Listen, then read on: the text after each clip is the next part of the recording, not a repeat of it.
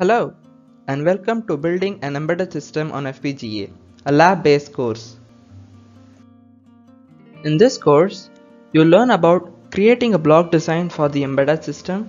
interfacing peripherals with the software processor, protocols used to communicate between the peripherals and the processor, adding hardware modules to the programmable logic,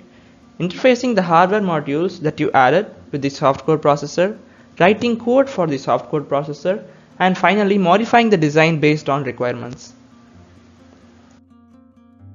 The prerequisites for taking this course are the C programming, basics of the Verilog HDL, familiarity with the FPGA and microcontroller architectures, the FPGA design flow, and some basic knowledge on the hardware circuit design. The software required for this course are Vivado 2019.1 HLX edition and the Xilinx SDK, which is usually installed with the Vivado. The hardware requirements for this course are any Xilinx 7 series FPGA development board such as the RT-A7 or the Basis 3, a multipurpose prototyping board if you are going to build the PMOD, or you can use a regular breadboard, a 16x2 character LCD, a rotary encoder, and some other basic components like the potentiometer and then some connecting wires.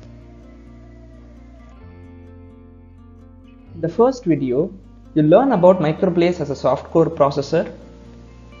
then the overview of the architecture, and the available support for peripherals, the various preset configurations available for Microblaze soft-core processor, and the microcontroller preset in specific, the AXI protocol, and then the definition of transaction and other terms, then the AXI architecture, the AXI read, the AXI write, and then finally the AXI interconnect. In the first lab, you will learn how to create a project in Vivado, adding the Microblaze IP, and then configuring the clock, then adding the processor system reset, and then we will have to manually add a NOT gate for the processor system reset, modifying the constraints file according to our design, then adding the AXI GPIOs, and then once that is done, we'll go for bitstream generation and then exporting the hardware, and then launching the Xilinx SDK, and then writing a hello world demo program to verify our design. In the second lab, you'll learn about writing the code for the design which we just created using some inbuilt libraries in the SDK such as the xgpa.h and xparameters.h, writing code for toggling the LEDs on board using a specific pattern. In video 4, you learn about working of the character LCD in 8-bit mode and in 4-bit mode, then looking at the schematics to design the PMOD character LCD, and then the explanation of the circuitry, and then finally analyzing the designed PMOD. In lab 3, you learn to modify the block design to interface the PMOD LCD that we just created, and then